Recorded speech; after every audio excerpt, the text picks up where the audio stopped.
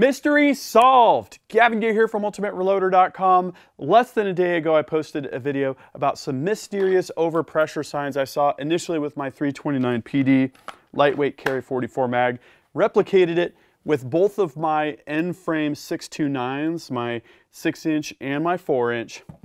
I validated that my powder charge with Hodgdon H110 was within spec. It was actually under. I validated my velocity was under what's indicated for a max load.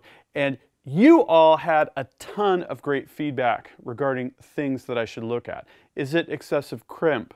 What about bullet seating depth? I ruled those out because this is the same load that I've been running. I'm using the cannula on the bullet for the bullet seating depth. It only can vary so much within that cannula where the crimp actually folds in on the bullet.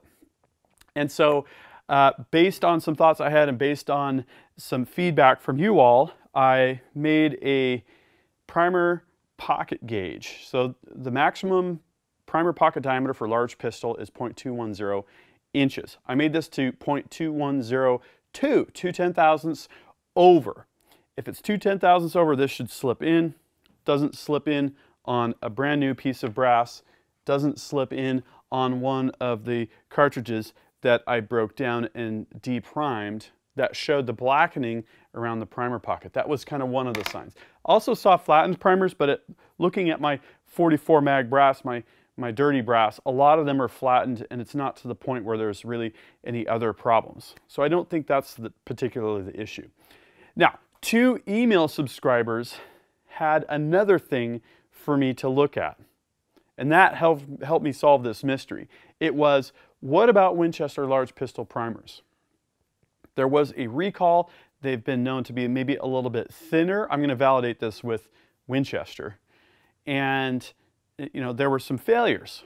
And so I deprimed one of the broken down cartridges, the shell casing for it, and I looked with my iGaging 400 power digital microscope here, and I found something really interesting. Let me show you here on the screen. This is what the primer looks like. If we focus here, we can see this is just the side profile, and then if I zoom in, we see the culprit here. Okay, let me focus this. You see that? A big crack. And those 2 email subscribers from the blog had seen this, and they were familiar with this problem, specifically with Winchester large pistol primers.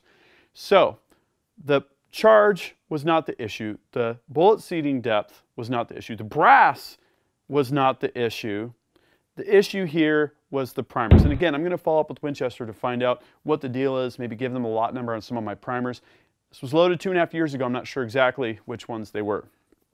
But deep thanks to you all for helping me solve this mystery. That was some quick action. I love it. Now I can get on with using this Hodgdon H110 load in my 44 mag revolvers confidently, knowing that I'm not going to blow myself up or blow up one of my guns, which is a good thing. So if you liked this video, please give it a thumbs up and make sure you're subscribed to GavintooB with notifications, because you're not going to want to miss the rest of my scientific explorations, gunsmithing, metalworking, rifles, pistols, reloading. Lots of great stuff coming up. So until next time, happy shooting and happy reloading.